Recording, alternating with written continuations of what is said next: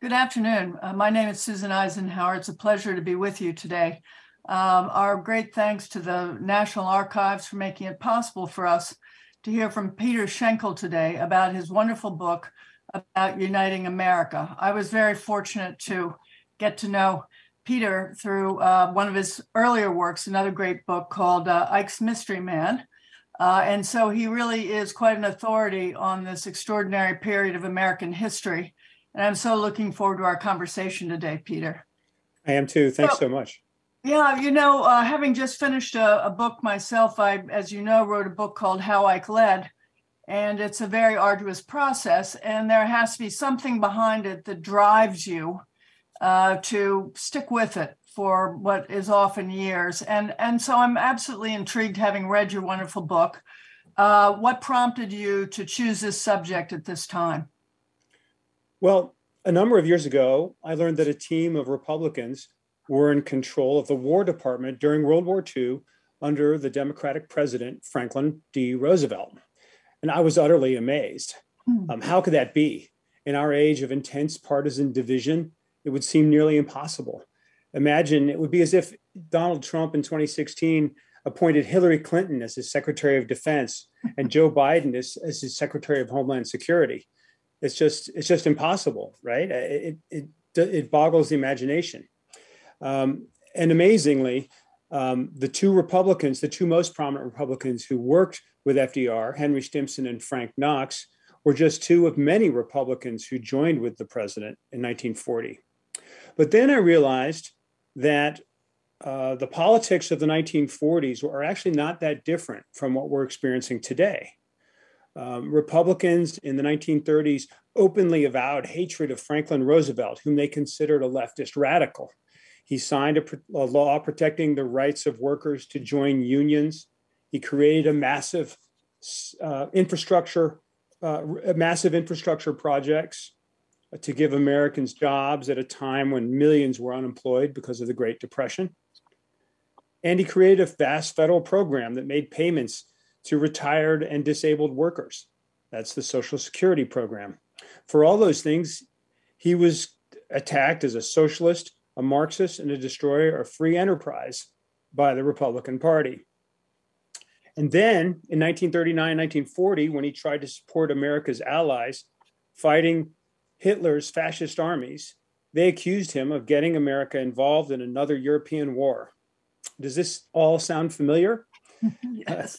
It all sounds like partisan battles today. So I began to think maybe we can once again have a politics where the two parties join together to defend American democracy from the forces of fascism, whether abroad or internal to America, threatening to destroy our democracy.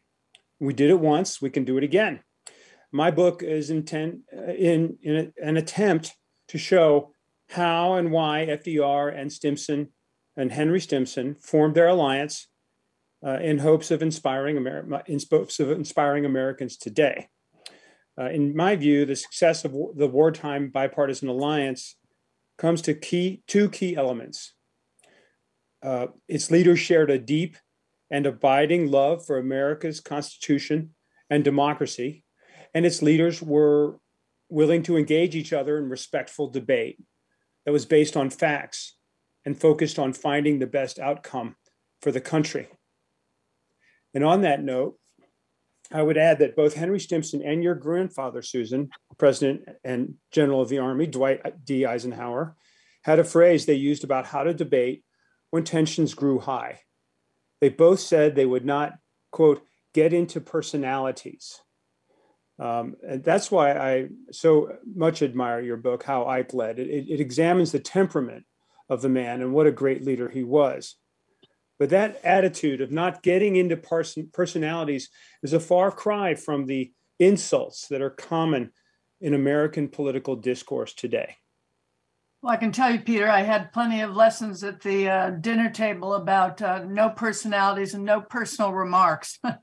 I think this whole question of how an alliance like this forms is absolutely intriguing. And so I'm wondering if you could say something about how President Roosevelt and Henry Stimson actually crossed that political divide in 1940 to build an alliance, the Uchronicle and Uniting America. Certainly.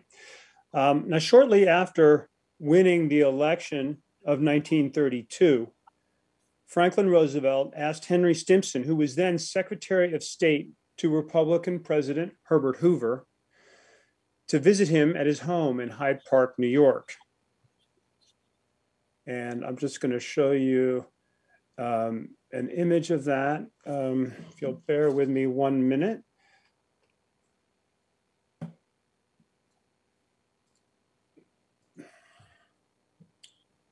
Here you see the two men meeting on January 9, 1933 at FDR's estate, Springwood.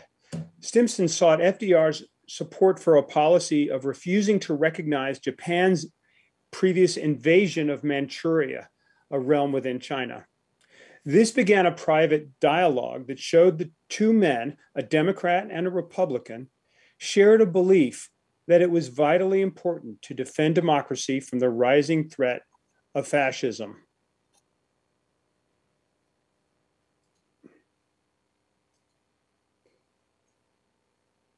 Now, in this era, isolationism was extremely strong in the United States. And Stimson was perhaps the most prominent Republican who argued the nation must take a more active stance in preparing for war, defending democracy, and aiding our allies. FDR knew that Stimson shared his values and would be a highly capable Republican ally in pulling the country together to fight fascism. So 7 years after that meeting, FDR appointed Stimson Secretary of War, and he appointed Republican Frank Knox to be Secretary of the Navy. Let me show you another image of that day, of that era. This is a political cartoon of the day from the Washington Evening Star in June of 1942, showing Stimson, FDR, and Knox from right to left as a ragtag marching band trying to pull national defense together. Stimson appointed a team of prominent Republicans to be his assistant secretaries in the War Department, and Stimson and Knox worked to bring Republicans over to support FDR's policies. For example, a conscription bill passed in September of 1940 with bipartisan support. It required 16 million American men to register for the draft, and it kicked the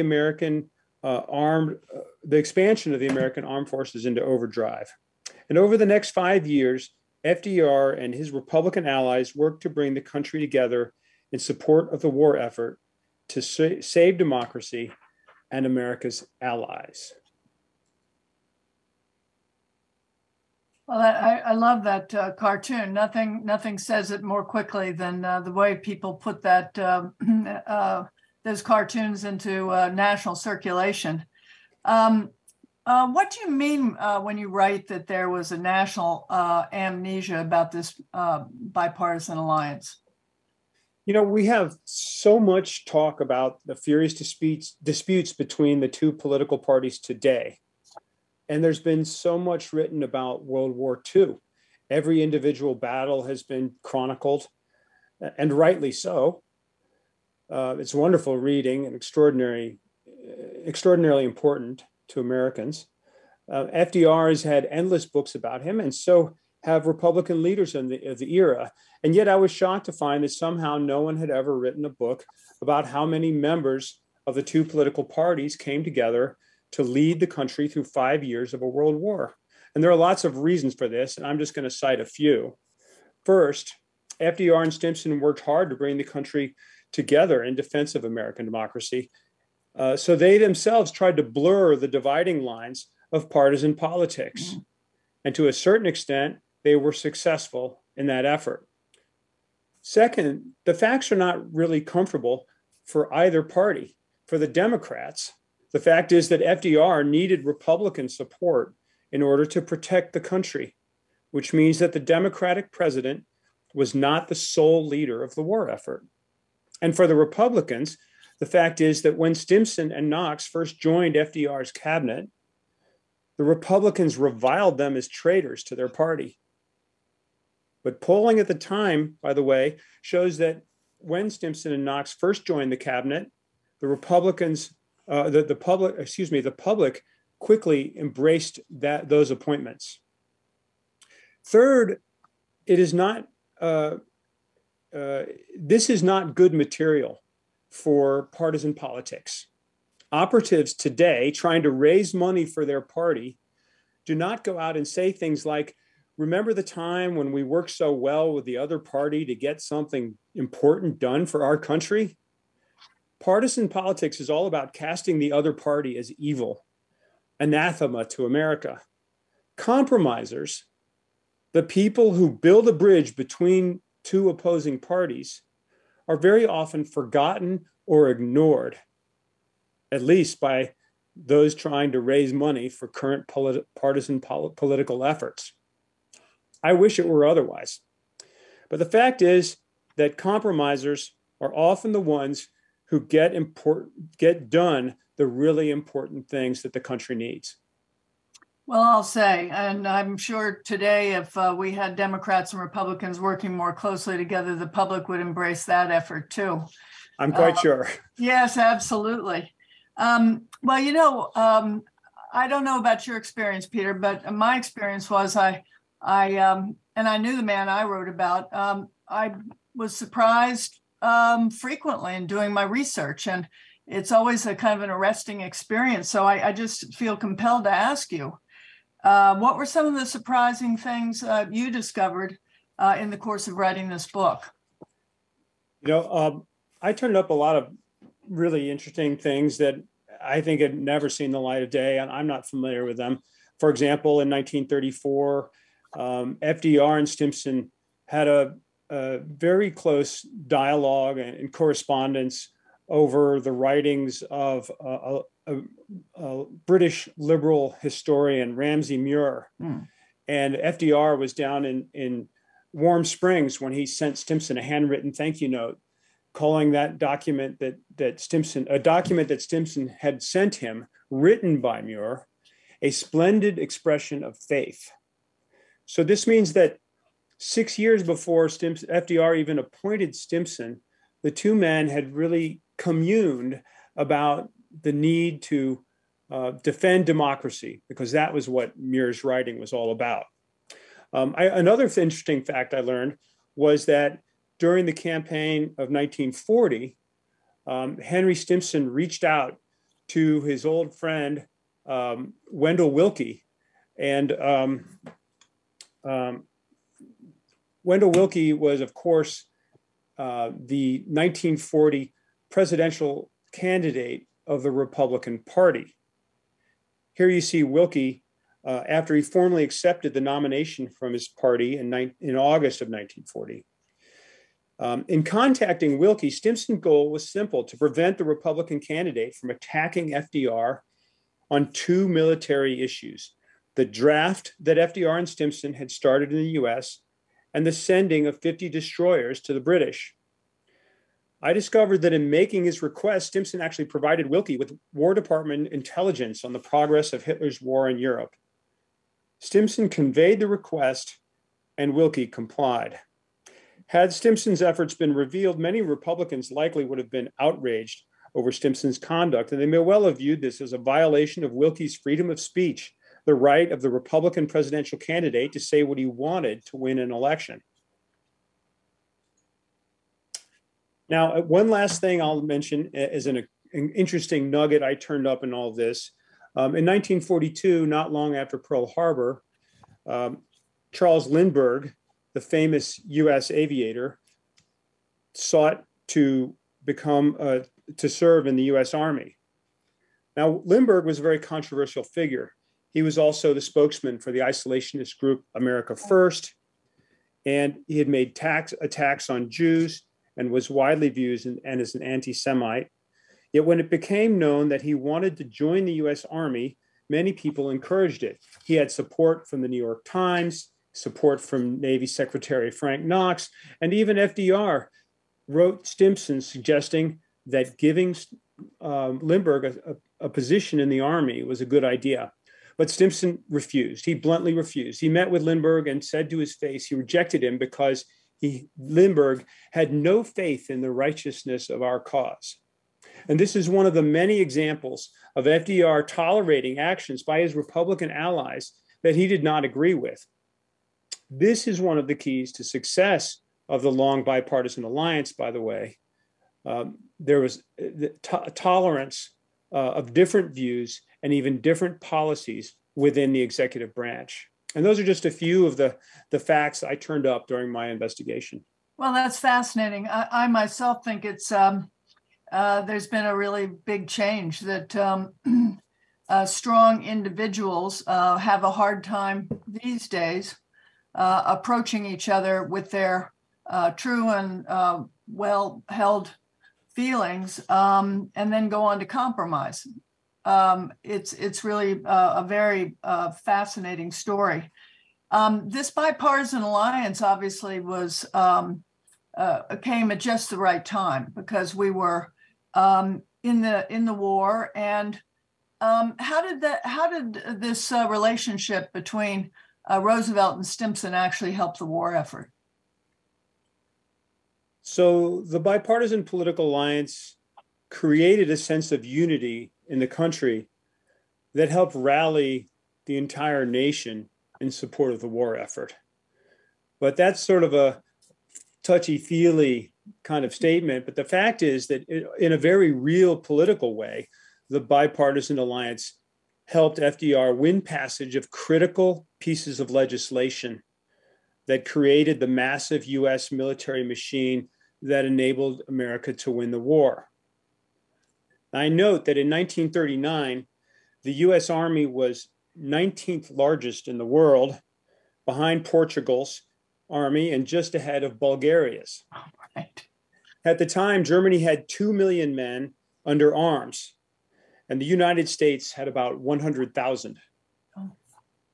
Just 2 months after he was appointed, Stimson played a vital role in winning bipartisan passage of a conscription law that would require 16 million men to register for the draft. With Stimson leading the charge, 46 Republicans joined 186 Democrats to vote yes in the House. In the Senate, 7 Republicans joined 40 Democrats to pass the measure. It was a huge shot in the arm to the creation of the American fighting machine that would go on to victory. Stimson and Knox, as well as the GOP 1940 nominee Wendell Willkie, also helped lead the charge in support of the Lend-Lease Act. Yeah. I'm going to show you an image of that as well, again, through the help of a political cartoon. Now, here's a cartoon from the Washington Evening Star showing the 3 Republicans, Stimson, Knox, and Willkie, in a trench defending the White House. In the background, FDR calls out from the White House, "Let me know, boys, when the time has come for the Democrats to get into action." After FDR, those 3 Republicans were the most prominent advocates for passage of Lend-Lease, which enabled the US government to send billions of dollars worth of military assistance to England and other allies in the fight against fascism. Now, beyond all those political matters, Stimson and Knox worked tirelessly with FDR throughout the war in their agencies to strengthen the Army and Navy so they could defeat the fascist armies. Yeah, it's a remarkable story, isn't it? I thought that cartoon was really special. Yeah. Oh my gosh. Well, of course, there were so many elements to establishing preeminence in the building of military capability and just the scale up, not just of the draft, but in war industries. And in your book, you describe FDR's efforts to desegregate the war industries by creating the Committee for Fair Employment Practice. What was the Republican role in establishing this committee? Well, 2 Republicans played key roles in development of the Fair Employment Practice Committee, or FEPC. Of course, the driving force behind this effort was A. Philip Randolph, who was the founder of the Brotherhood of Sleeping Car Porters, the nation's largest Black labor union, which represented the interest of Black railway employees. But in early 1941, Randolph launched a campaign to desegregate the armed forces and the giant companies making planes, tanks, and ships, the so-called war industries. He called for Black citizens to join a march on Washington to demand desegregation. Secretary of War Stimson considered himself sympathetic to Black Americans, but he refused to desegregate the troops, arguing it would lead to turmoil in the armed forces. But in fact, in his diary, he revealed racist attitudes. For example, he wrote that leadership is not embedded in the Negro race yet. This is a harsh fact. It should not be glossed over in telling the story of Stimson and FDR, and I don't gloss over it. But one of Randolph's close allies in the struggle to achieve desegregation was Fiorello LaGuardia, the Republican mayor of New York. And he arranged for Randolph to meet with Eleanor Roosevelt, the First Lady, and administration officials in New York City Hall to discuss this issue. Meanwhile, the march is still on and still causing concern for FDR, who's worried about an outbreak of violence in the nation's capital. Because, of course, this was the era of segregation. Lynchings were still common, and the prospect of 100,000 African Americans marching through Washington caused concern for FDR and for Eleanor. Now, after that first meeting in City Hall, another follow-up meeting was arranged the following week in the White House. That's June 1941. Pearl Harbor is still 6 months away, and we're not in the war yet, but the rise of Hitler is well under process, in process at this time. Now, at the meeting in the White House, FDR and Henry Stimson agreed to support the idea of desegregating the war industries. Stimson still remained opposed to segregating the Army itself. LaGuardia then took this agreement and drafted an executive order that would create the FEPC, the Fair Employment Practice Committee, and giving it the power to issue orders to employers in the war industries, ordering them to stop segregating employees by race. FDR signed the order a week later. Mm-hmm. The FEPC was a major milestone in the civil rights movement as it put the machinery of the federal government to work, breaking down segregation in the workplace, which had been with America since its inception. Segregationists in the South and elsewhere in the country rebelled, and violence broke out. I'm going to show you an image from Detroit in 1943. Here you see a picture of a race riot in June 1943 in Detroit, where white mobs overturned the vehicles of Black motorists and set them on fire. This dispute, which ultimately claimed the lives of almost 30 people, the vast majority of them Black, erupted after workers objected to FEPC orders at a war plant. Yet FDR and his Republican allies never backed away from the FEPC, and this put the Democratic Party, until then the party of the South and segregation, firmly on the path to becoming the party of civil rights. You know, I was thinking as you were talking about A. Philip Randolph, he has a statue at Union Station in Washington. I don't know if you know that. I didn't know that. No, it's really, I love that part of the story, to learn who he really was. You know, civil rights was obviously a contentious element in those days. How did the government look at women in the war effort? Well, both parties had members supporting women's issues over the previous decades, including women's suffrage. Republicans, particularly, also interestingly supported women's issues, women's rights. And the leading proponent for bringing women into the Army was, in fact, U.S. Representative Edith Nourse Rogers, a Republican from Massachusetts, who in 1925 became the first woman from New England elected to Congress. In 1941, she filed a bill to create the Women's Army Auxiliary Corps, or WAC. After the Pearl Harbor attack, women rushed to join the war effort and support built for this bill. And both Stimson and Eleanor Roosevelt supported it.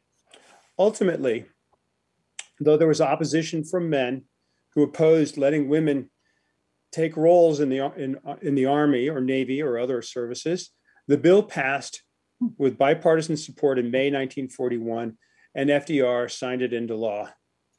Now, here's a photo of the author of that bill, Representative Rogers, standing with the first class of WAC's trainees.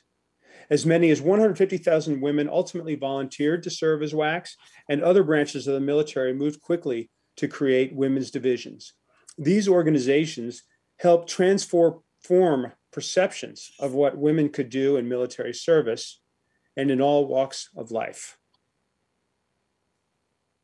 Well, of course, the whole notion of going to war was controversial before we got into the war, but certainly the advent of America's direct involvement in this war was very dramatic. And so I'm sort of curious to know how FDR and Stimson responded to the Japanese bombing of Pearl Harbor on December 7th, 1941. Well, of course, there was immediately a tightening of U.S. defenses, and there was an investigation launched by the Army and the Navy, and there was a question of identifying those who might have fallen down on the job. But after the surprise attack, the nation was gripped by fear that the Japanese might now strike the mainland of the United States. Mm-hmm. And so FDR and Stimson quickly moved to improve U.S. defenses, and also they focused on what they perceived as an internal threat from Japanese living in the United States. Throughout 1941, FDR had raised alarms about Japanese agents in the United States, mm-hmm. repeatedly urging Stimson to take action to prevent damage by those agents. After Pearl Harbor, there was a debate inside the administration about removing Japanese Americans from areas near military facilities, and Stimson expressed concerns about how doing this would damage the constitutional rights of Japanese Americans. Nonetheless, in February of 1942, FDR issued an executive order authorizing Stimson to order the removal of civilian populations to protect military installations. And Stimson then ordered the Army to carry out the removal of people of Japanese ancestry from designated military zones. And by the end of the year, some 110,000 Japanese Americans were interned in concentration camps. Let me just show you one more image here from a famous photo of the internments. Now, this action, the internment of the Japanese population, will always remain a stain on both American democracy and on the FDR-Stimson alliance. This is also evidence that bipartisanship does not always lead to the right result. Just because two parties agree on something doesn't mean it's right. So I would just say that my book is intended as a full examination of the bipartisan alliance, documenting both its successes and its abysmal failures, such as this. Well, you make a good point about bipartisanship. It doesn't get everything right necessarily.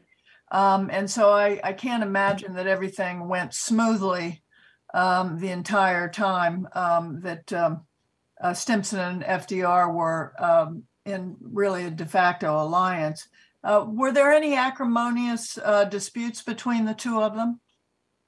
Yes, in fact, throughout most of the first half of 1942, FDR and Stimson repeatedly clashed over an idea advanced by British Prime Minister Winston Churchill, and that was the idea of having the United States join in an invasion of North Africa to defeat the German forces there. Stimson, along with Army Chief of Staff General George Marshall, and many other senior Army officers, including your grandfather, General Dwight Eisenhower, argued that this was a venture that the British wanted chiefly to protect their interests and the interests of their empire. At one point, Stimson even brought FDR a book that detailed Churchill's failings in the First World War by pushing the disastrous invasion of Gallipoli in Turkey. He even marked sections of the book for FDR to read, if you can believe it, in pencil, handed it to him. Yet this bitter debate was playing out even as the Army men worked to collaborate with the British to win the war. So as you can see from this image, here they are at Army training exercises in South Carolina in June 1942. That's General Marshall on the left, Winston Churchill, and then Henry Stimson in something that appears to be like a pith helmet. Oh, excuse me there. My slide slipped. 1 second.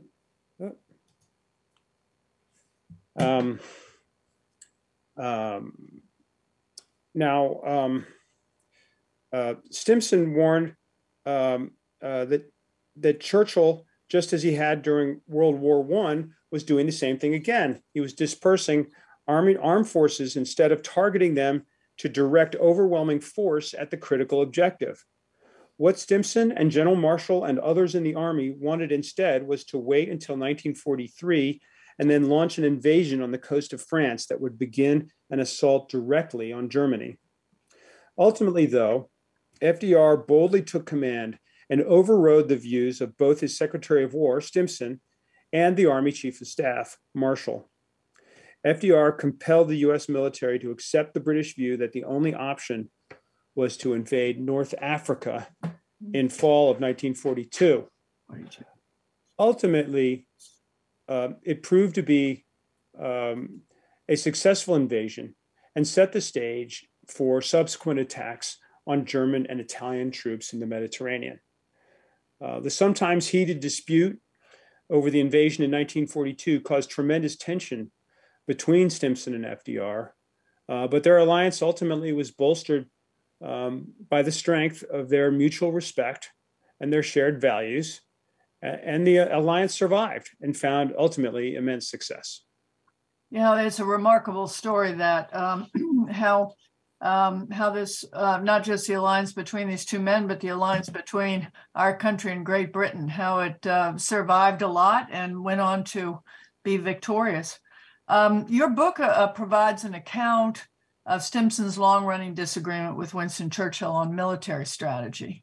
What is the gist of that dispute, and how did FDR respond to Stimson's complaints? Yeah, as I noted just a moment ago, Stimson believed Churchill was promoting the interest of the British Empire over America's need to defeat Hitler.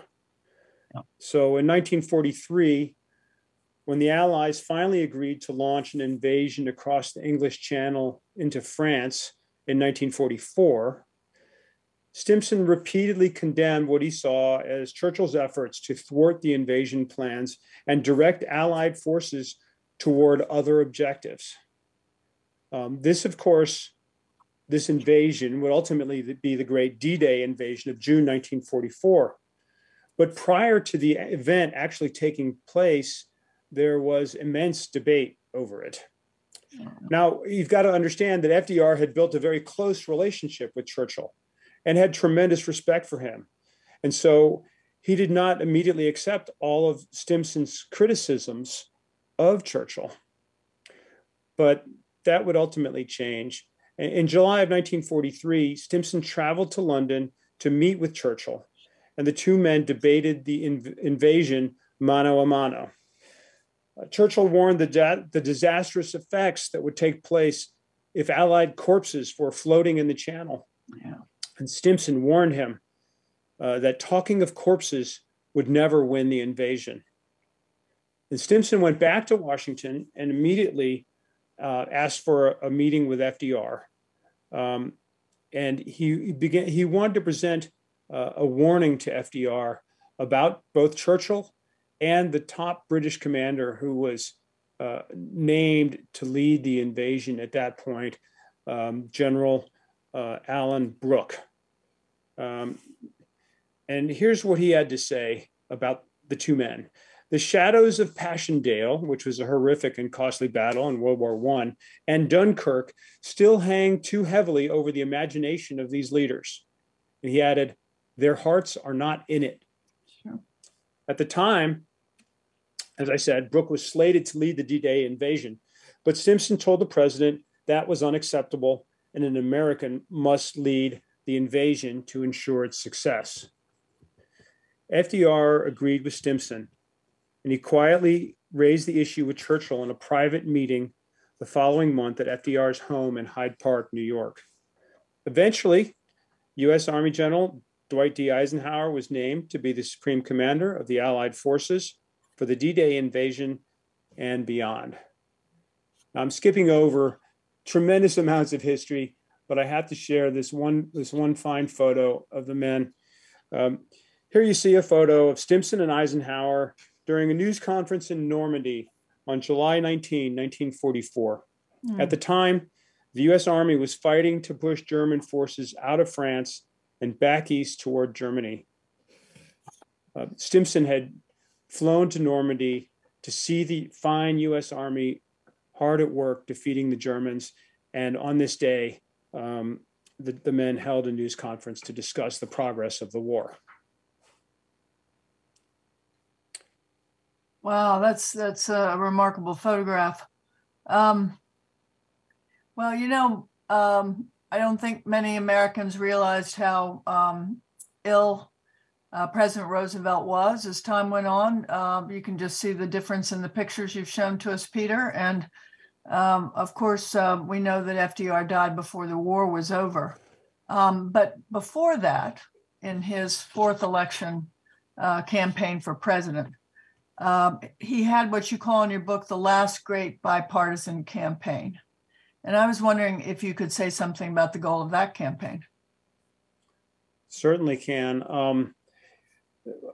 The objective of this last great campaign was the creation of a permanent United Nations organization to spread peace and democracy around the world.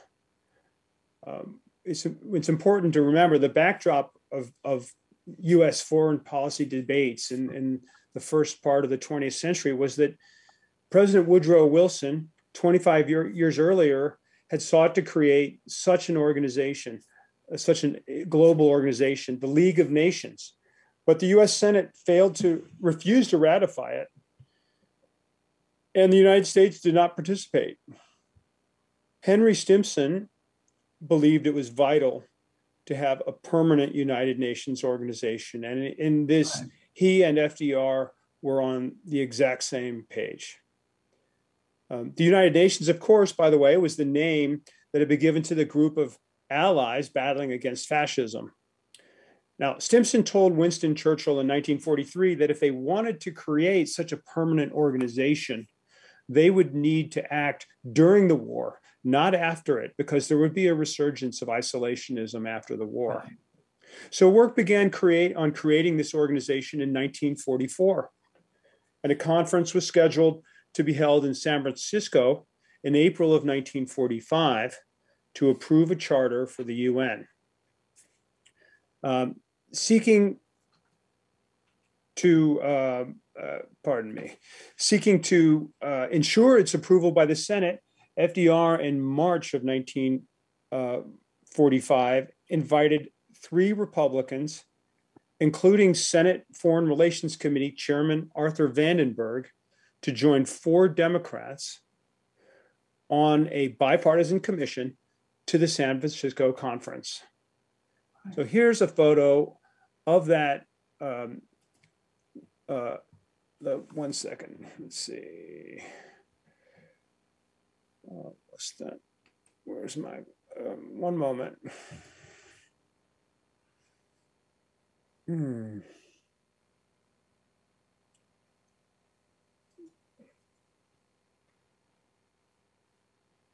Here's a photo of that.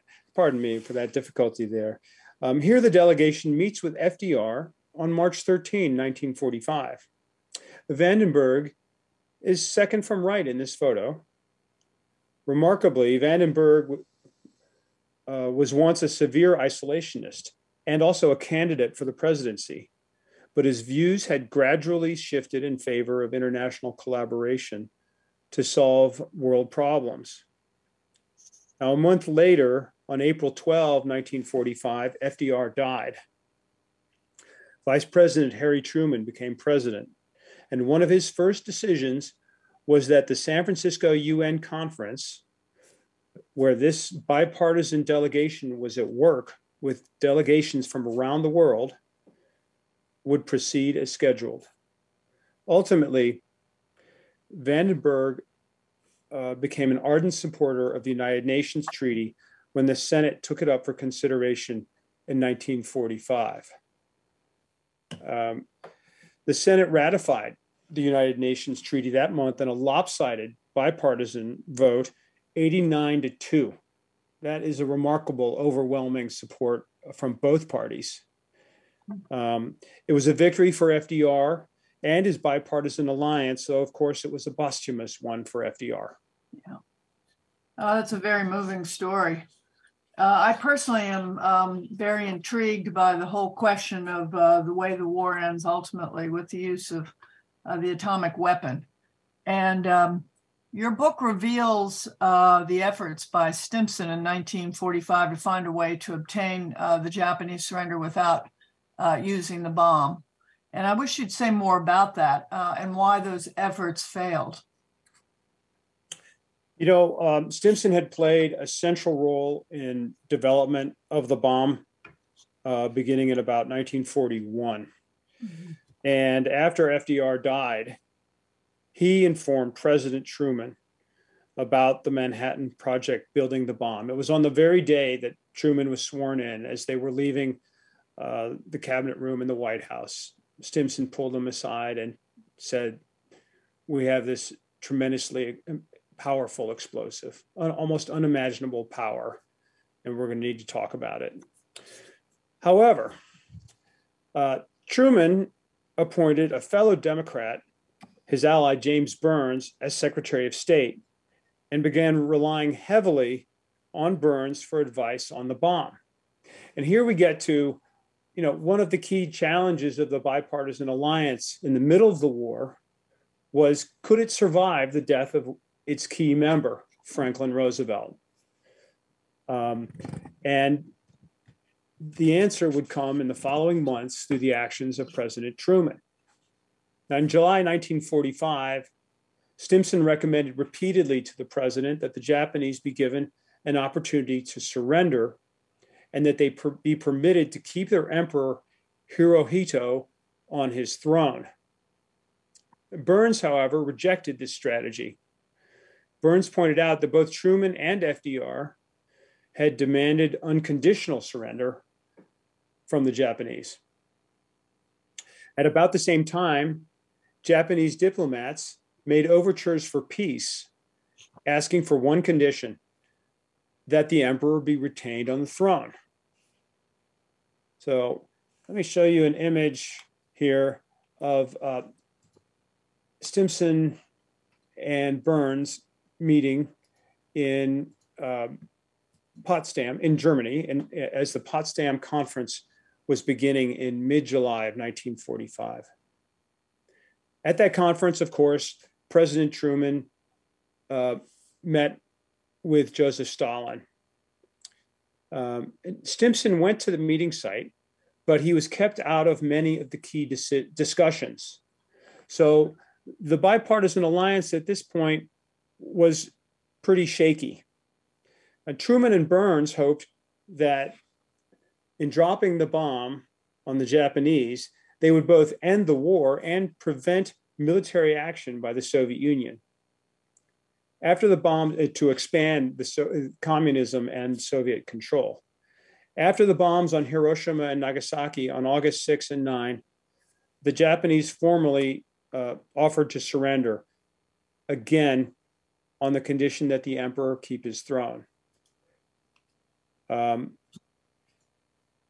you have an image of Stimson conferring with Truman on August 8, 1945, shortly a day before the bomb was dropped on Nagasaki.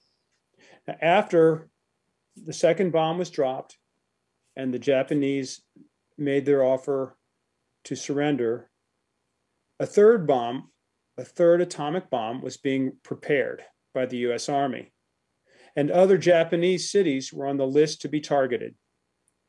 Stimson urged Truman to accept the peace proposal, once again with the idea of permitting the emperor to keep his throne. Once again, Burns opposed this idea, pointing to the need for unconditional surrender.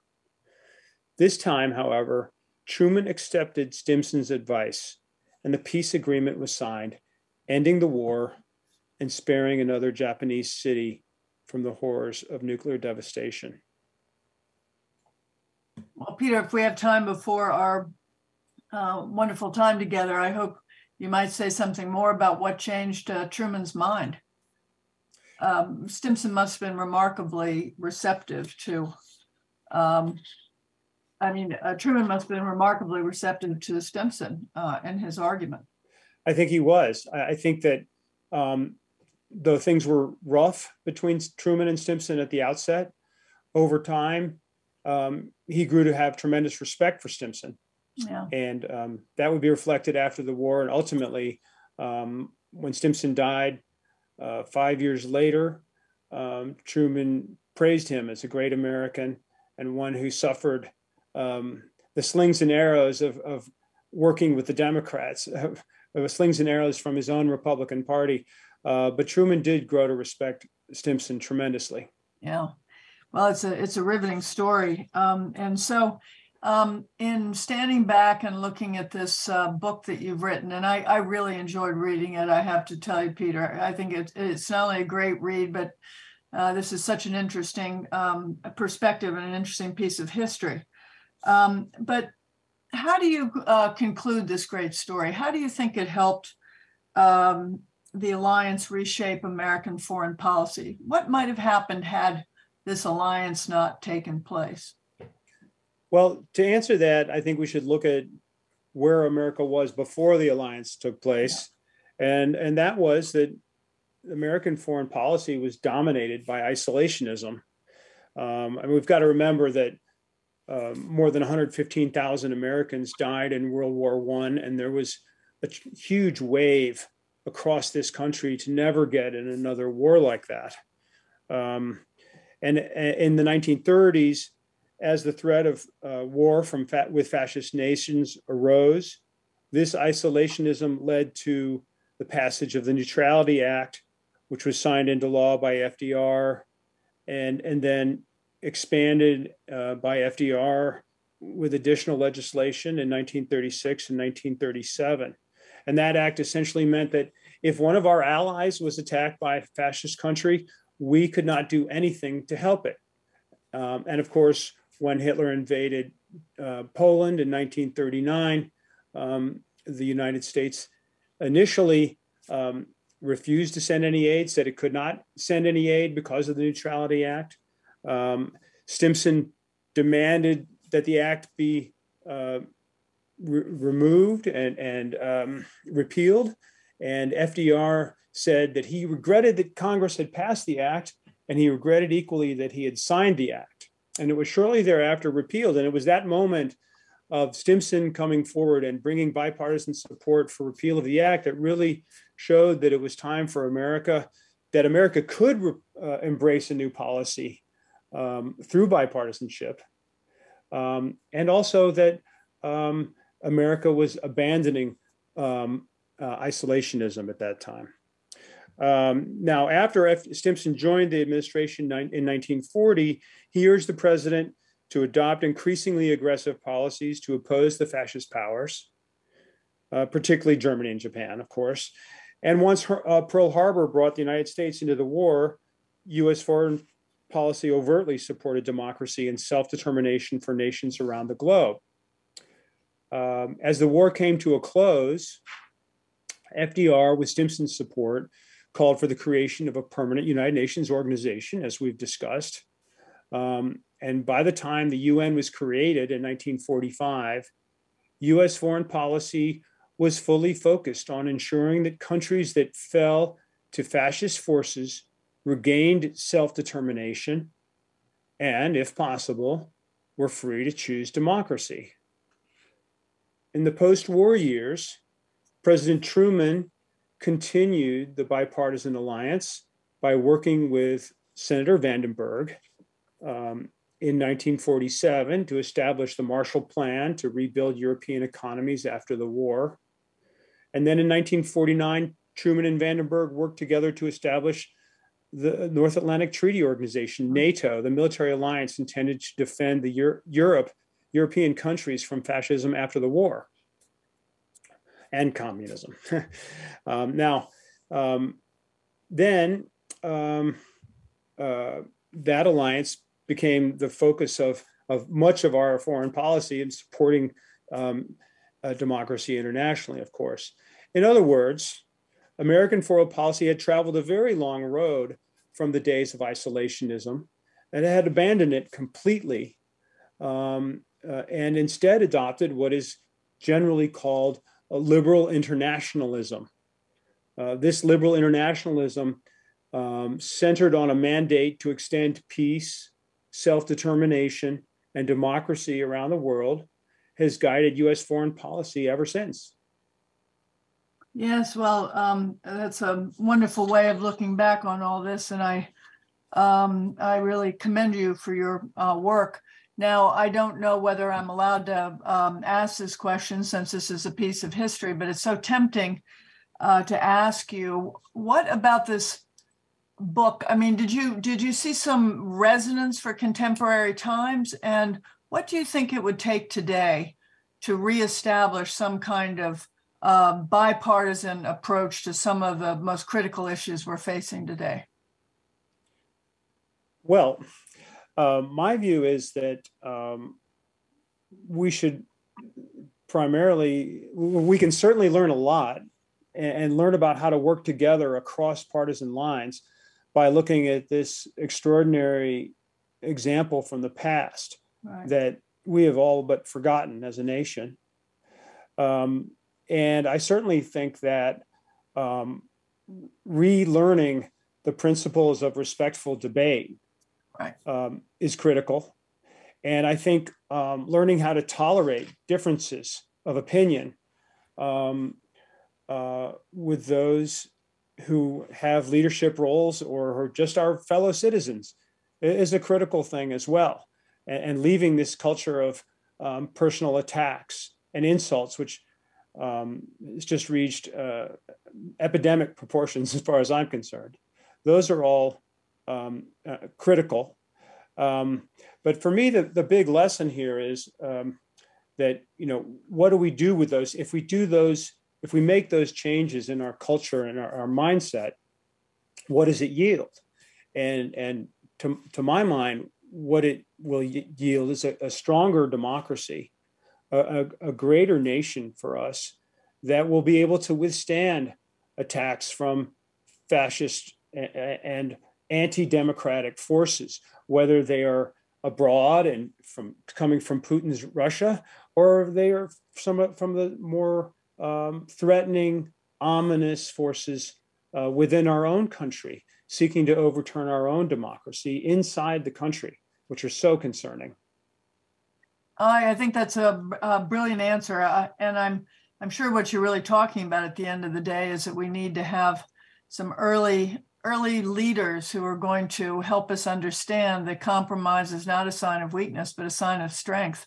And if ever there was a opportunity to demonstrate that very point, it's in your wonderful book, Uniting America. And I wish you all the best with this, Peter. I think everybody needs to read a history like this to remember that it's an American tradition to do this. This is not starting something experimental, but it's the very set of qualities that brought a successful outcome to the largest and most catastrophic war in history.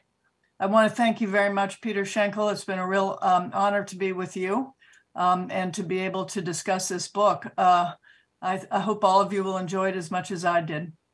Thank you. Thank you so much, Susan. It's been a pleasure. Yeah.